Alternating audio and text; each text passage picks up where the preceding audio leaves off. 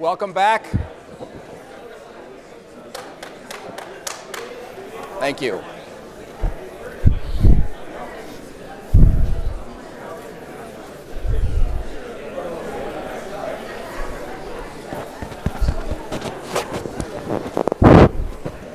Again, welcome back.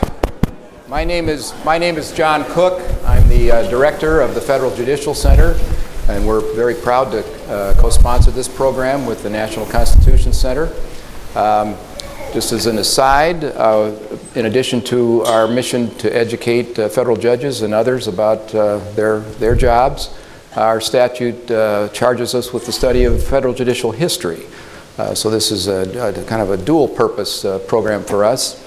And in addition to the NCC Twitter site, I just cite you to the Fed Judicial Hist at Fed Judicial Hist on Twitter, and you'll see daily updates on issues affecting the federal courts throughout our history on that site.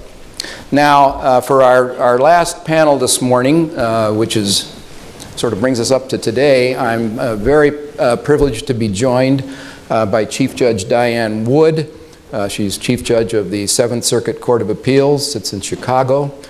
She was appointed to that court in 1995, and by District Judge John Bates, who is a district judge in the District of Columbia.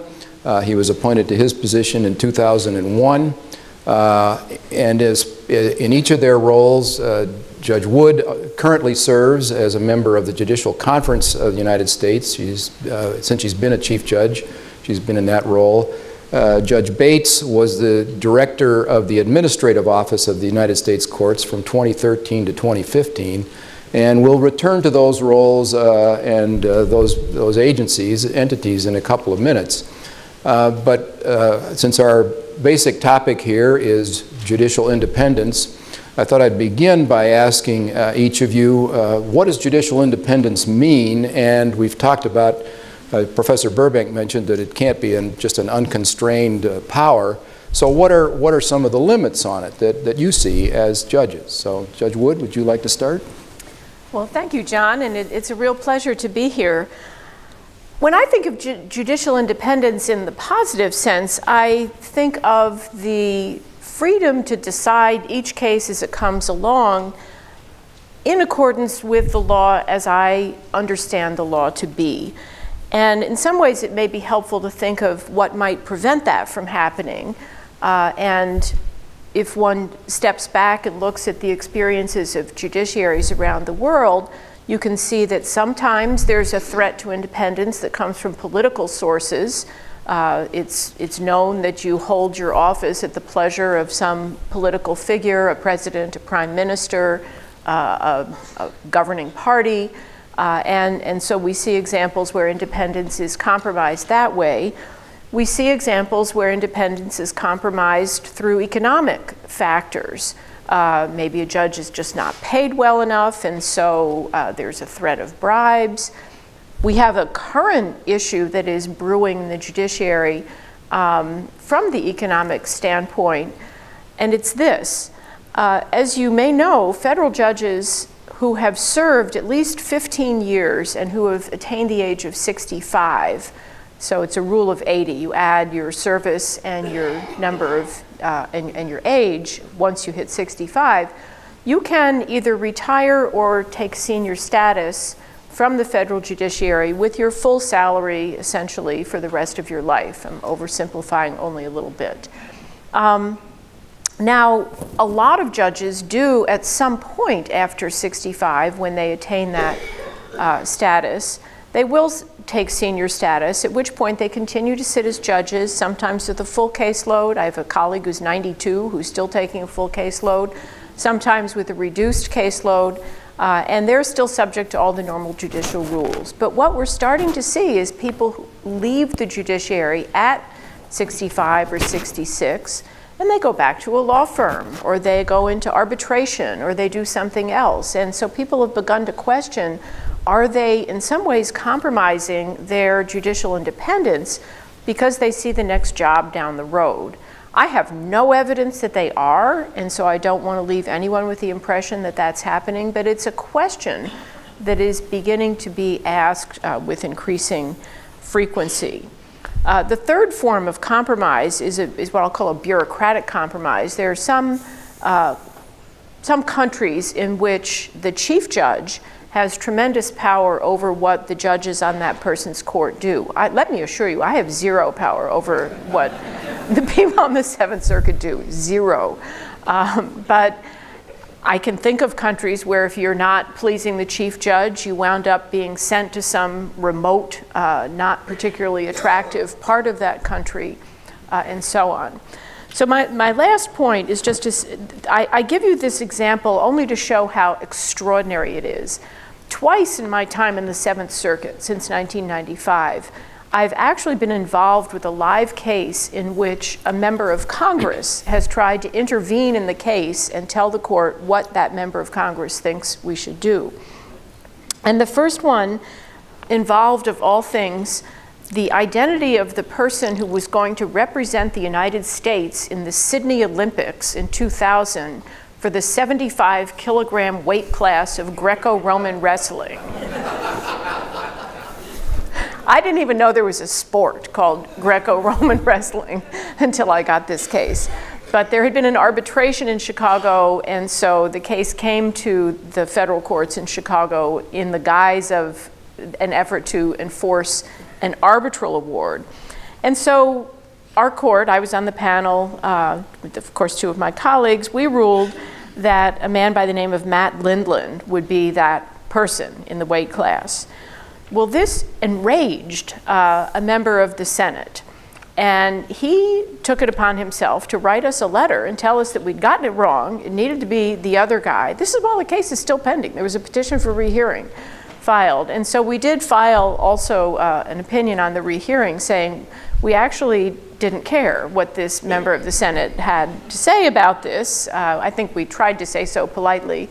And then a lot of other things happened, and actually the funny coda to this is that he did win the silver medal. So we chose well, and then he had a career as a mixed martial arts fighter, and he nicknamed himself The Law.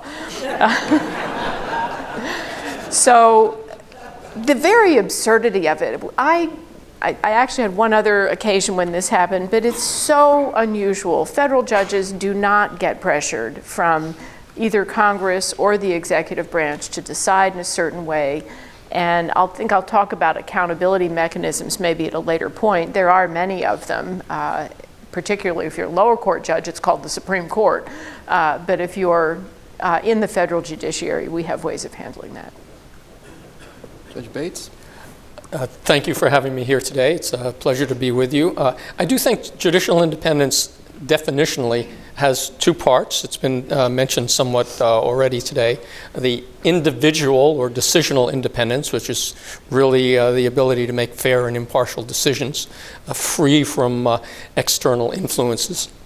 But there's also an institutional judicial independence that is more thought of as part of the separation of powers, the capacity of the judiciary to serve as an autonomous, co-equal branch of government. And I think they're both important when thinking about judicial independence.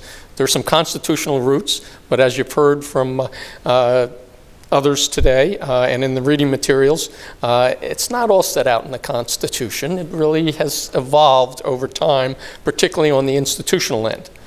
On decisional independence, that fair and impartial decision-making, it's not just independence from improper external influences, but it's also fidelity to certain things. You have fidelity to the rule of law, to basic fairness, to appellate review, which is part of our process, and then there are other accountability and restraints that affect the judiciary, and we'll talk about some of them here today, I think. And it's important to think of judicial independence on the individual side as having both those accountability aspects as well as those freedom from external influence aspects. On the institutional side, it can be complex. freedom from encroachment by the political branches is how I think most people would think of it, and therefore preservation of the separation of powers. But there are only so many constitutional protections: tenure, salary, advice and consent probably is one as well. And a lot of this has evolved over time, as we've seen and heard in the reading materials. Chief Justice and President Taft obviously has had a lot to do with that. But there have been these pressures on the judiciary institutionally over the course of our history.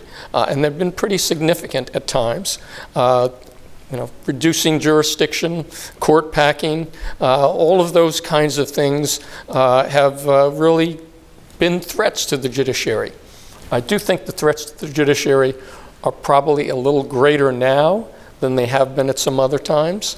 I'm not sure that I fully agree that that public officials don't occasionally pose some threats to independent judicial decision-making. I think that does sometimes occur. But the judiciary is pretty resilient, and I have some confidence that things will work out all right, but it's going to take some effort, I believe, over the course of the coming years. Those are some initial thoughts on judicial independence. Well, I want to come back to some of that, and particularly to the accountability piece.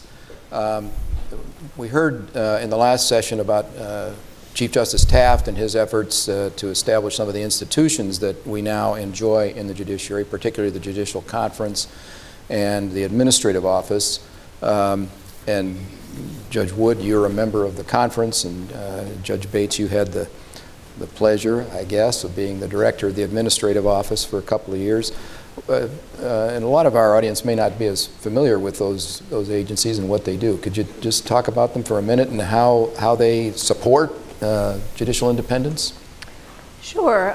The Judicial Conference of the United States, which is what has evolved out of those original proposals by Chief Justice Taft, is a body chaired by the Chief Justice of the United States, and it's comprised of the 13 chief judges of the circuits 1 through 11, plus the DC Circuit, plus the Federal Circuit, and there is one district judge representative also from each of the circuits. It's a person from the Court of International Trade for the Federal Circuit. So altogether, 26 people chaired by the Chief Justice. It has standing committees that are designed to do everything that's needed for self-governance of the judiciary, and that's a very important part of this overall independence theme. The judiciary is not governed by some branch of the Justice Department. It's not governed off in the ether somehow. It has a very conscious self-governance apparatus. So there's a budget committee. There's a committee on resources for the courts. There are many committees that are standing committees, including my old favorite one, the Standing Committee on Rules of Practice and Procedure. There is also a committee on codes of conduct. So this committee is the expert committee on the set of rules by which judges are expected to comport themselves. And it will give advisory opinions to a judge who has a problem coming up, and the judge wants to know, is it okay if I go to this dinner if I'm the honored guest and it's for Save the Whales, or whatever it may be. They will give advice about this. They also publish a compendium of opinions, so you don't have to ask them to reinvent the wheel all the time. You can do some research yourself and see if the activity that is being contemplated is consistent with the rules of ethics. There's also another committee with maybe a harder face on judicial conduct and disability. There's actually a statute that Congress passed that covers the topic of judicial conduct and disability, and that statute reflects the fact that the impeachment process, perhaps because of Justice Chase, perhaps because of the passage of time, is simply not really available for every last problem that comes up. And I think there's a sense that if the judge's problem is, let's say, Alzheimer's disease, the idea of impeaching a judge because that judge has Alzheimer's disease, seems to us in today's world a very harsh outcome. So the statute allows either kind of problem to be resolved, and it's actually the chief judge of the circuit that's the central actor in this, evaluating complaints that come in, appointing a committee if necessary, recommending to the circuit council, which is the governing body inside each circuit, what to do, and it can ultimately go back to the judicial conference. If need be, it can go and has gone occasionally to the House of Representatives for possible impeachment. But it's a very well elaborated process that any member of the public can initiate. You don't have to be some kind of specially privileged insider. And it's the judiciary's effort to say, we are trying to hold ourselves accountable to serious rules. Judge Bates? I'm going to go a little bit beyond the administrative office to talk about the administration and internal governance that Chief Judge Wood has mentioned part of, and how that relates to judicial independence. All of this, of course, comes in part from the Taft reforms that helped to create a structure within the judiciary with the Chief Justice at the head and a hierarchical, even a bureaucratic structure, if you will, on the administrative side, part of which is the establishment of the Judicial Conference, and part of which in 1939 ultimately was the creation of the Administrative Office and the Director of the Administrative Office. The Administrative Office is part of the centralization, if you will, of the administration and governance of the judiciary, and it's an entity of about 1,000 people usually, most of whom are located in the Thurgood Marshall building next to Union Station in Washington, headed by the director of the administrative office, who's appointed by the Chief Justice with the approval and agreement of the Judicial Conference. And as John said, I had the, I'll say, pleasure and honor of serving in that role at the request of Chief Justice John Roberts for 2 years. Usually that position is not filled by a judge, but there was a period where it was filled by a judge. Together with the administrative office, though, there is the Judicial Conference, and then there are the circuits. And they all work in tandem in terms of administration and internal governance. The administrative office supports the Judicial Conference and the committees of the Judicial Conference. As Judge Wood said, there are 26, I think, committees, and they cover a whole range of topics, and I'm glad that Steve Burbank mentioned the rules, and the Chief Judge Wood has mentioned the rules, and I do have the pleasure right now of serving as the chair of the Civil Rules Committee, and it's a wonderful committee. But all those committees are the way that policy issues percolate up in the judiciary. The national, if you will, the broad policy issues are developed through the committees and ultimately, for the most part, passed on by the Judicial Conference. And the Judicial Conference is that body of 26 judges. It does change from year to year. The Chief Justice is the 27th member. I think there's only been one occasion where the Chief Justice actually had to vote to break a tie. So he's not usually a voting member, and the director of the administrative office is the secretary of the Judicial Conference. But the administrative office operates sort of like a small executive branch agency, covering things like budget. It has the primary responsibility for dealing with Congress on the budget, and then responsibility for distributing that budget throughout the judiciary. Information technology, HR, conduct and disability, financial reporting, conflicts, interface with the legislature on pieces of legislation. All of those things are done through the staff at the administrative office.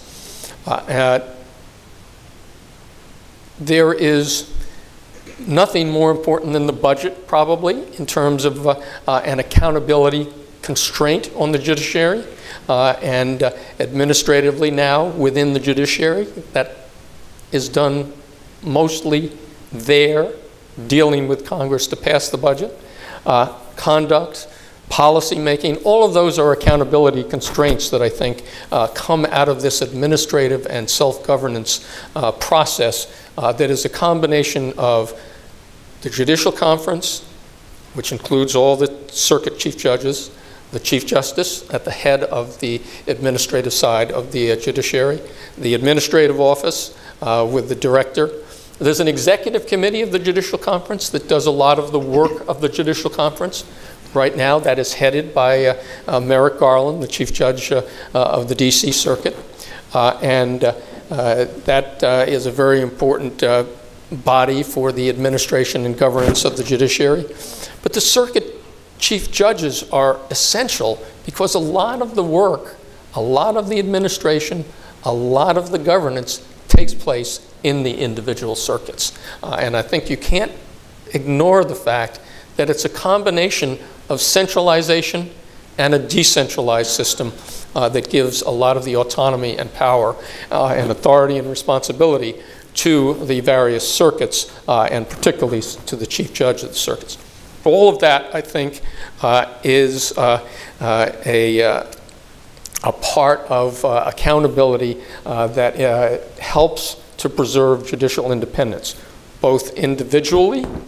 It enables judges to focus on their docket and decide cases free from lots of worries and external influences, and institutionally, because those administrative and governance issues, if they are stable, respected, and efficient, which I think they generally are, that means that we don't have external pressures in the same way, either from the other branches of government or the public.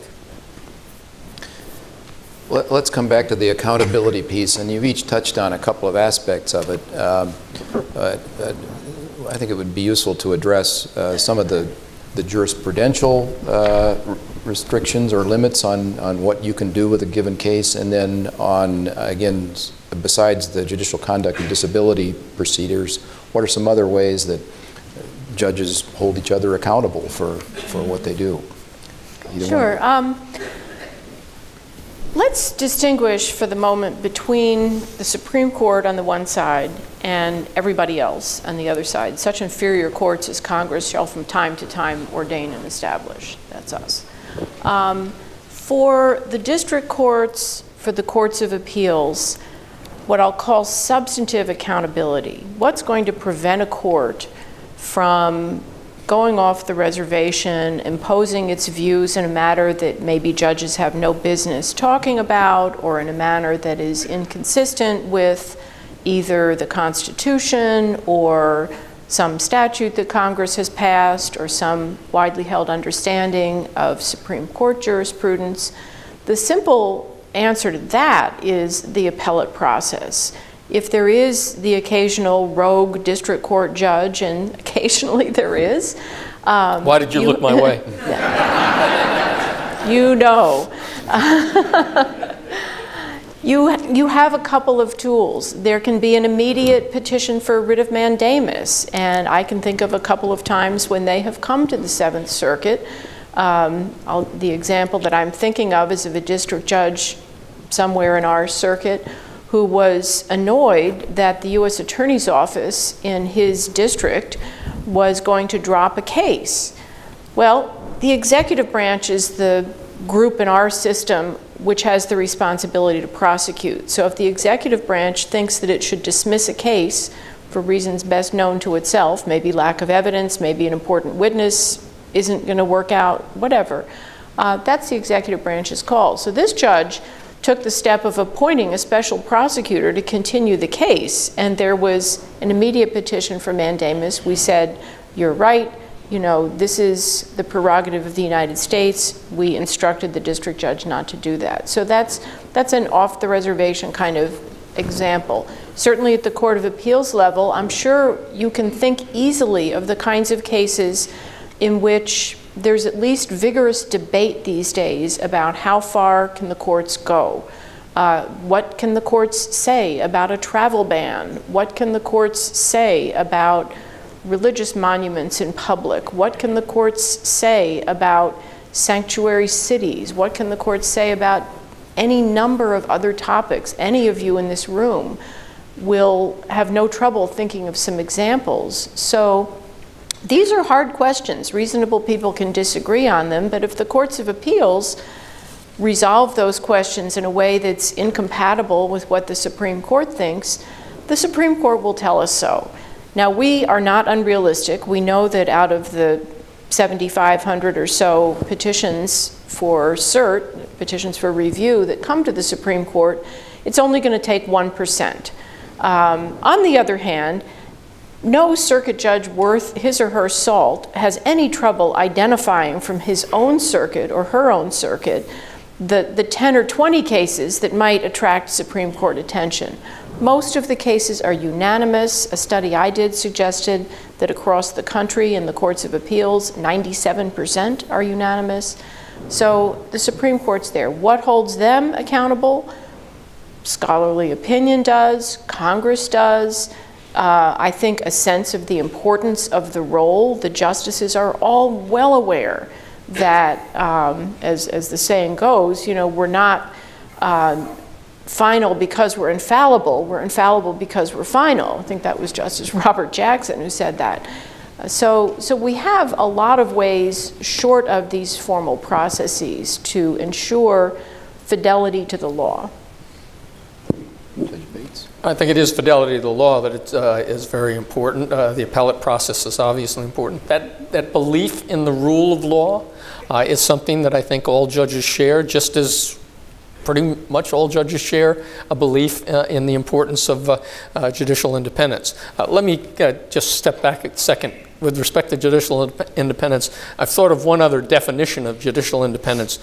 When I first came on the bench, two judges, one a former judge of the D.C. Circuit, another from the opposite side, a present judge of the D.C. Circuit, each independently said to me, "You will know when that you are a real federal judge the first time in a significant case that you decide against the president who appointed you." And I think there's some truth in that. I think that happens, maybe not every day, but it happens occasionally. It's a way to think about judicial independence. You're there not to follow a party line or the beliefs of someone who got you into the position, but to follow the rule of law and to reach that fair and impartial decision based on the facts and the law before you. But there are all of these accountability constraints on us, both big and little. Certainly fidelity to the law is essential to how we hopefully conduct ourselves. But there are constraints coming from, what Congress can do vis-a-vis the budget is an institutional constraint. The executive has to, we hope, and thus far in our history, it's generally been true, setting President Jackson aside, that the executive will carry out the orders of the judiciary. There are constraints that occasionally come up in terms of these things like possible court packing, jurisdictional limitations, and so forth. All of those things exist institutionally, but I don't think individual judges think about that very much when they're deciding cases. They're influenced, I have no doubt, as the current empirical studies establish pretty much, they are influenced by all sorts of things that are not 100% pure. They're influenced by their experiences, their background, even their ideology. I think judges have to work hard to prevent too much influence from those things. But certainly studies have shown that those are influences on judges, those are pressures on judges.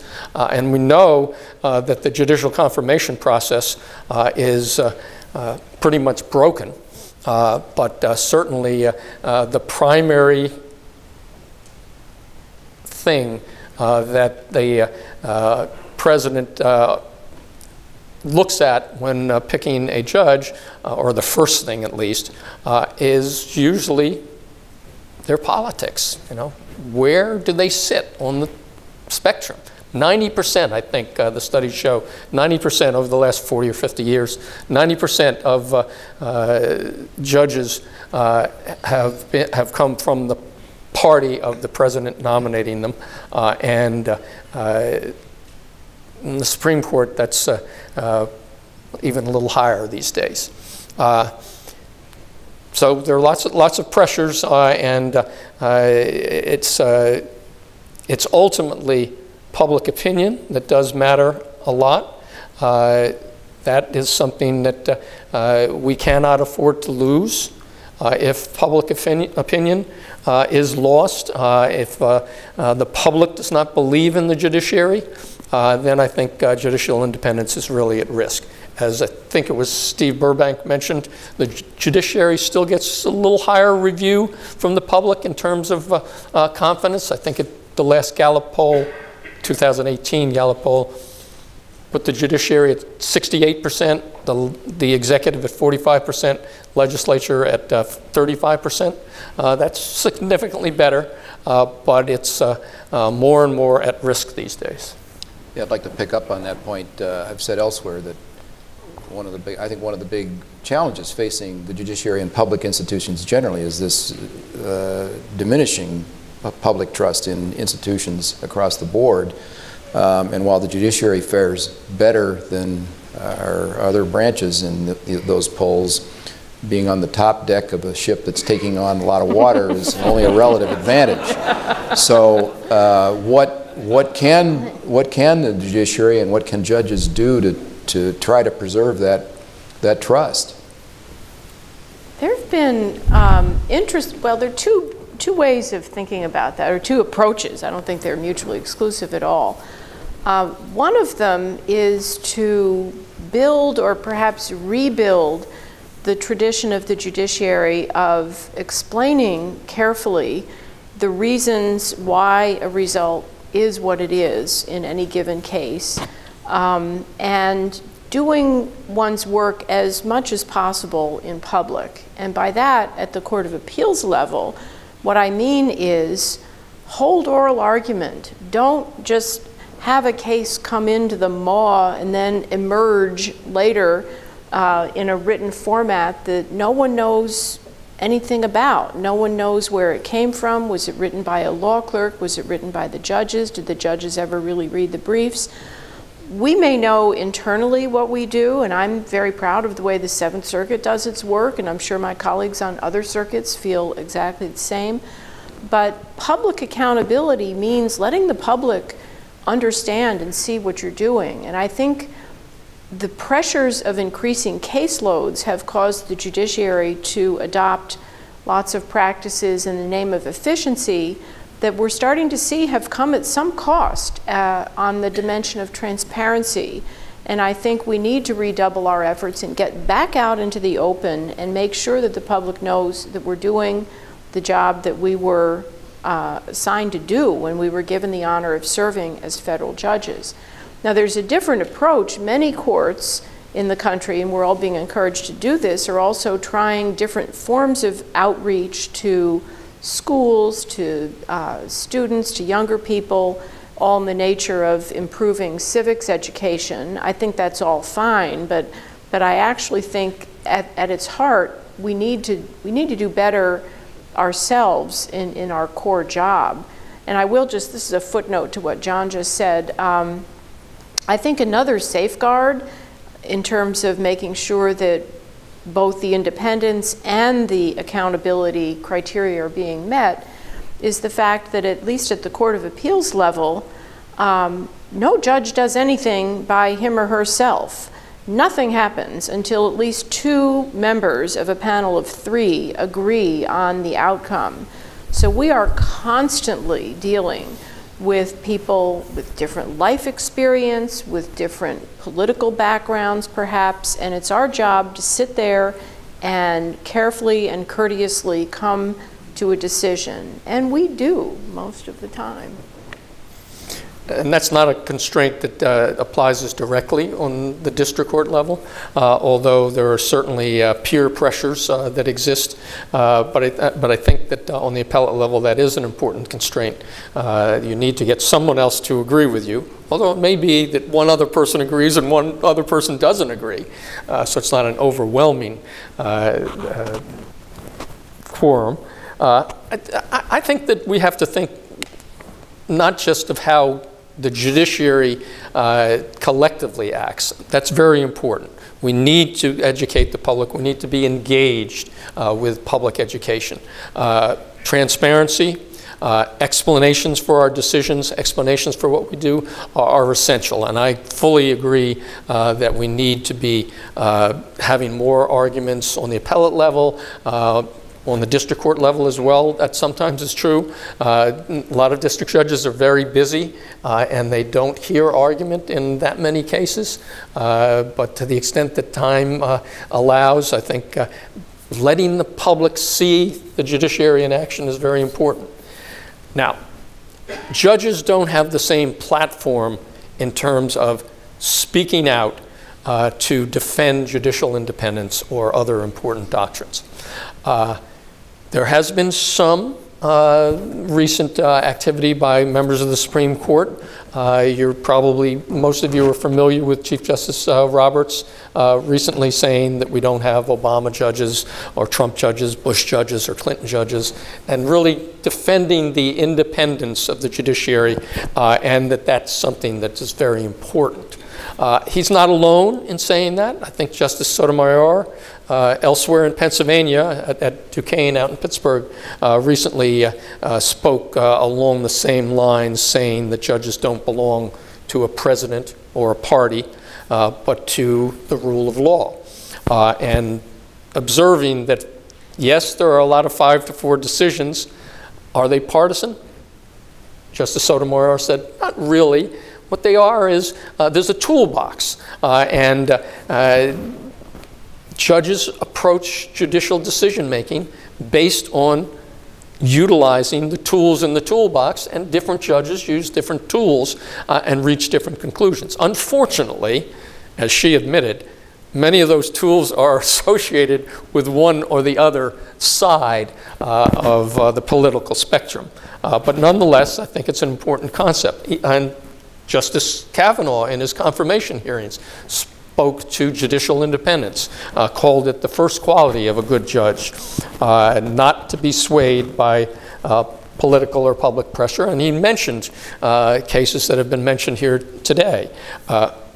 Youngstown Steel. These are cases in which he observed the judiciary, the Supreme Court he was talking about, needed to have backbone. Youngstown Steel, with a president during wartime wanting to do something. I think you could look to Brown v. Board of Education. The political pressures were enormous there, and the Supreme Court issued a unanimous decision. And then the United States versus Nixon case, where a Chief Justice appointed by President Nixon got a unanimous court to decide that the president had to respond to a criminal trial subpoena and disclose information. And those are important things to bear in mind. But the judiciary can't do it all alone. This public education, public defense of judicial independence needs to be done by the bar as much or more than the judiciary. It is generally. We need bar organizations, leaders of the bar, to speak up and defend judicial independence against the threats that are currently posed. The threats aren't unique to this time.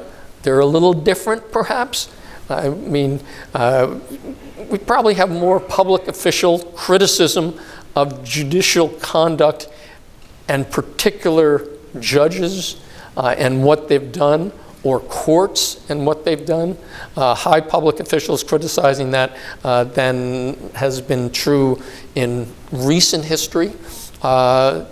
But it's not unique, and presidents have problems with judicial decisions that the Supreme Court issues frequently. Most recent presidents, I'll think of 2 examples, have said, well, not 2 presidents, one who wanted to be president, Vice President Gore, at the conclusion of the Bush v. Gore case, said, I disagree with it, but I accept it. And President Bush, a couple of years thereafter, when he faced some defeats from the Supreme Court dealing with the counterterrorism measures, first in the Hamden case, and it wasn't really an equal battle, it was the president in wartime against the former driver and bodyguard of the most despised terrorist ever, Osama bin Laden. That's not exactly an equal battle, but when the Supreme Court decided that a military commission was not properly formed to prosecute that individual. And then later, when in other cases the Supreme Court said that the treatment of Guantanamo detainees was not proper under the Constitution, President Bush said, I disagree, but I accept the decision of the Supreme Court, we'll follow it. So presidents have problems with Supreme Court decisions. President Obama did in a State of the Union speech once. But I think we're facing a little bit more in terms of really focused public criticism of particular judges on particular decisions and courts all the way down to the inferior courts than we have before, and it's much more personal. And I think that does pose more of a threat to judicial independence than we've seen in recent years. And we need the public, forums like this and other forums, to help to speak out to defend judicial independence. You've both touched on recent comments by the Chief Justice and Justice Sotomayor. There's not Obama judges or Bush judges. At the same time, confirmations are political Armageddons, which suggests that this is going to be the end of the universe if this person gets confirmed or doesn't get confirmed. So there's kind of a disconnect there. Is there an answer to that?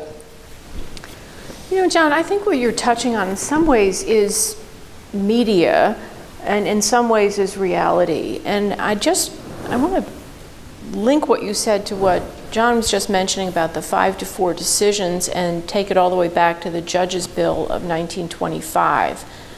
In 1925, we made a huge public policy decision, which was that the Supreme Court was not going to be an error correction body. It wasn't going to be a regular old court. It was going to be a body devoted to resolving the most difficult legal issues, the most important legal issues we have coming before the country. And that turned it, frankly, into a body with pretty large political valence. We need somebody to be the last word on these questions. Going all the way back to Marbury, we've decided that it's going to be the Supreme Court. And I would defy any of you sitting in this room who is not a judge, if I were to give you a plate of 8,000 cases, and I told you all, pick out the 80 that you think are the most important ones, and let's see how you come out on them, you might be the equivalent of 5-4. These are tough issues. They're issues that reasonable people are going to resolve differently very often, maybe not always. But it's that very selectivity that causes us to have these pressures that we have today. The media likes a good story, of course. They like to portray, contending factions and people who can barely stand each other. Although if you listened to Justice Ginsburg and the late Justice Scalia, they were the best of friends. They understood they had different viewpoints. They each sharpened the other one's opinions and helped each one make the best case for that viewpoint that could be made. So it isn't really this pitched battle. The confirmation process, televised as it is, all of this, we want a good story is also something that perhaps sometimes there really is a serious matter that should be investigated. Perhaps sometimes it doesn't require quite the breathless approach that's given to it. I think the only thing I can say is I remember, and actually my confirmation process was very tame compared to some of what's been going on. But I remember thinking the day I walked in, finally once and for all confirmed that I had just been through what was easily going to be the most political period of my life. I told people that I felt like a bill. But then it was over. I was able to shut the door. I have these wonderful protections from Article 3 of not really life tenure, as Justice Blackmun reminded me, serving during my good behavior. Hopefully I've lived up to that, and the salary protection. So I think, difficult though it is, and I worry about whether people are deterred from standing to be a judge because they don't want some particular, ill-advised incident when they were a college sophomore to be aired. I mean, I don't know. I mean, but we might be paying a price for this kind of attention. Yeah, I think we are paying a little bit of a price. The confirmation process is extremely polarized. It's to some extent broken, but it's a reflection of our society, which is polarized. It's not the cause of the polarization, it's just a reflection of it. So how do we deal with that? You can't just focus on the confirmation process and think you can fix that. It's the overall polarization in the country, and I don't have an answer for how we get that back into a more civil discourse and ability to make compromises, work with each other. It's something that is a real problem for us as a society. The confirmation process for inferior courts still works pretty well, although if you look at it these days, you can see that a lot of the judges going on to the appellate courts are by votes that are split right down the middle, Democrat and Republican. Almost exactly. You might have one or two people shifting sides, but it's really an amazing thing that has happened. That was not true 10 years ago. I mean, I'm not controversial, obviously. Not important is the more important point as a district court judge. And I had been a member, I was actually the deputy independent counsel for the Whitewater investigation. Very political event. And nonetheless, I was unanimously confirmed by the Senate, including Hillary Clinton as one of those senators. That wouldn't happen these days. It just wouldn't happen today. And I don't have an answer for how we fix that other than education to the public and somehow starting to work better together. I know that's a sad note. Well, it is a sad note, and one has to ask whether the nature of the nominees has changed as well, because back in the day of the filibuster, you did have to find nominees who were going to attract some support from the other side. So it might have had an institutional pressure to find people who were not out at the extremes of whichever party happened to be in control. I think this is not a party comment, it's a structural comment. So if you had to find somebody who was somewhere in the middle, then the chances of getting a stronger vote were also there. I think if you're going to pick the most extreme Democrat or the most extreme Republican, you're changing the nature of the process. Over the course of the morning, we've gone from the beginnings of the Republic and a very tiny judiciary that basically consisted of a few judges and justices to the beginning of the 20th century, where the start of a larger apparatus grew, and now today we have a federal judiciary of about 2,000 judges and about 25,000 employees, and the structure that we've described. What do you see next? Do you see this changing at all? Let's look internally. We've been talking about the external forces that deal with that affect the judiciary, but what can or should the judiciary be doing itself to change how it operates, or maybe not at all? Well, when, you're including the bankruptcy judges and the Yeah, magistrate you're right, judges. right. So one thing that has happened is we've moved from a judiciary in which we have just Article III judges, district judges, appellate judges, Supreme Court justices, to a judiciary that includes two very important groups of judges who do not have the life tenure and salary protection from the Constitution. Those are the bankruptcy judges who are selected by the Court of Appeals in each circuit on a merit basis, and they serve for a 14-year term. You know, you can do the arithmetic yourself. 2 14-year terms, 28 years, that sounds like a pretty good career. But they don't have the same Article III protections. And the bankruptcy court itself is technically a division of the district court, so that's kind of where it parks. And we also have magistrate judges who do a lot of different things. It depends on how the district judges and how the district court wants to handle things, but a wide variety of actions in support of the district court, up to and including, if there's consent, actually holding a jury trial and resolving the case, but managing discovery or doing arraignments or doing, you know, search warrants, or a whole huge number of things they do. So in other words, one answer to our problem has been to expand the judiciary as the demand for federal judicial services increases.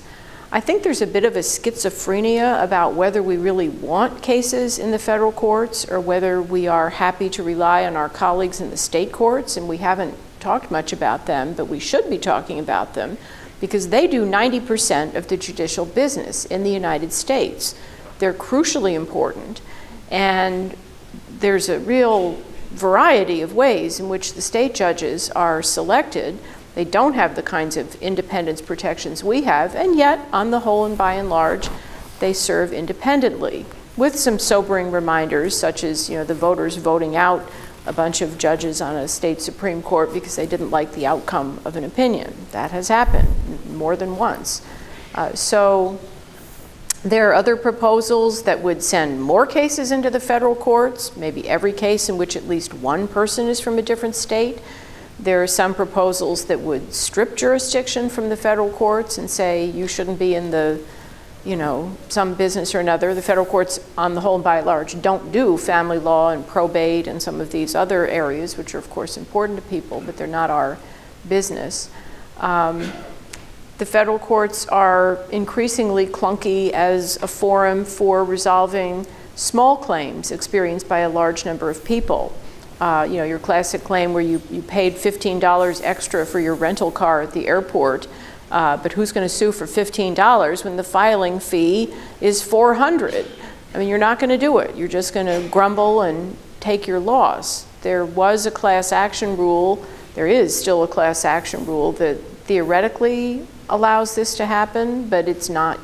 It's becoming more difficult to use. So we're either going to have to rely more on the state courts for things, or we're going to have to say we need to find better structures in the federal courts, whether it's through more judges, whether it's through better procedures. I'm not sure that these efficiency measures, though, are the answer.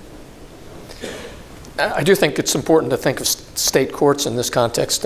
More cases are decided in state courts, obviously, many more than in federal courts. And the state courts and judges are under greater pressures often than are the federal courts and federal judges through the electoral process or through legislation in some states to curtail the independence and decision-making of judges. Lots and lots of statutory attempts in the state courts to really tamp down on judicial independence. And I think we need to be concerned about that. I'll sort of take a different approach and more of an internal, what's going to happen internally within the judiciary with respect to some of these self-imposed constraints. And I think we are doing some things that help the public's perception of the judiciary. Some of them are perhaps a long time coming, but I think of the recent efforts with respect to addressing a structure for any sexual harassment or similar complaints about treatment of employees. And there was the Chief Justice initiated something that came in the wake of a bad incident involving the federal judiciary, but initiated a group to look at that, and they came out with a report. Now each of the circuits is looking very seriously, and some have already come up with revised plans. I think that kind of internal addressing of conduct issues is important. Our conduct and disability process is continually being tweaked and being made more robust. It's important. It happens both at the circuit level and at a committee of the Judicial Conference level. It gets a lot of public attention when something becomes public with respect to a judge's disability or inappropriate conduct. Putting on my rules hat for a second, I do think that we're looking at some of the things about the federal docket and whether unique rules are necessary for those unique areas. We have an enormous percentage of the federal court docket in what is called multi-district litigation cases. These are collective cases given to a particular judge to handle the preliminary activity in the case. But the preliminary activity is often the heart of the case. Discovery, motions, maybe even settlement. Those multi-district litigation cases account for over 40% of the federal cases. It's an amazing number that are in the multi-district litigation. We also have like 18,000 Social Security cases filed every year. And on the rules side, we're looking at, okay, do we need to do something with respect to rules that are usually trans-substantive? They aren't specific area rules. Do we need to consider something for these unique areas of the federal docket that are either without rules, the MDL process doesn't really have a distinct set of civil rules, or maybe you need special rules for something like Social Security. Now, we've resisted that in other places, patent cases, for example, but it's something that we're always looking at and seeing if there are improvements that will give justice more efficiently and more fairly, and the secondary result of that is that it improves the perception of the federal courts in terms of how they are dispensing justice. We have about 2 minutes left, so I'll ask each of you if you have any last thoughts of hope, despair, inspiration, whatever. My sense is that the underlying health of the federal judiciary is very good, and that we are very fortunate to have a group of judges, all of these judges, these 2,000 judges you're talking about, which honestly for a country of whatever we are now, 330 million people, isn't that many. They are doing a great job. I do think that the public's confidence in the judiciary isn't what I would like to see, and I think part of that is based on legitimate complaints. We are not doing enough to make ourselves visible, and we can't expect people, to march down to the courthouse every Tuesday and find out what's happening. There's more streaming of cases. There's more televising. I mean, we're trying to move into our panel is called the 21st century. So I'll make a 21st century point. The Ninth Circuit pioneered this streaming of all of its oral arguments, but the Second Circuit now does it in some cases. The Third Circuit now does it in some cases. Our court, the Seventh Circuit, has adopted it for some cases, with the thought that we will also revisit this and perhaps take the next step and go along the Ninth Circuit's line. We're using video appearances more. We're trying to make things, in short, accessible to people so that they will see what we're doing, and if they're interested, they can read the briefs, they can make their own mind up, and I think they would be very pleased with what they saw. And I agree that technology is a tool that is important for the judiciary to use to educate and to do its job better. Of course, technology, in particular social media, also poses a threat to the judiciary because that's a way that some of the criticism of the judiciary, particular judges most especially, can really be magnified and it can be a real pressure. But what I'd like to do is tie this back historically a little bit. I too am confident that the federal judiciary is an extremely capable, principled group and will continue to act independently, both institutionally and individually on cases. I have every confidence in that. But that's not to say that there aren't a lot of pressures. There are a lot of pressures. And the pressures are fairly severe in some quarters. And there's a risk. There's a risk of eating away at the rule of law, eating away at judicial independence. And that's not easily recovered if it is impacted. And I think back to Hamilton. When he said, in basically saying that there isn't a reset button in this context. You can't lose judicial independence. Once the independence of judges is destroyed, the Constitution is gone. It is a dead letter. It is a vapor which the breath of faction in a moment may dissipate. And I think we need to bear that in mind and work hard to preserve judicial independence and the rule of law. Because it is a foundation of our constitutional democracy. Well, that's an excellent point to end on. Please join me in thanking Judge Wood and Judge Bates.